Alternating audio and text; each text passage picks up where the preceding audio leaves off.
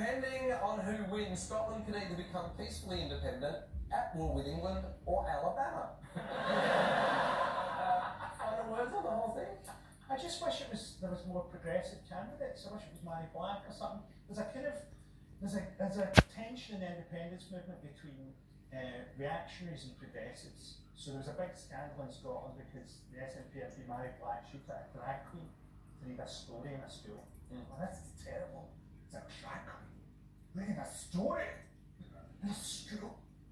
Our school had a fucking priest in it. Actual paedophile wizard.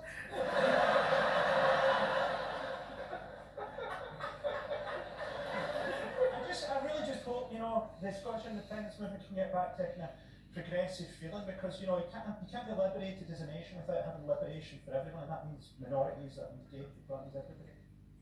Yeah.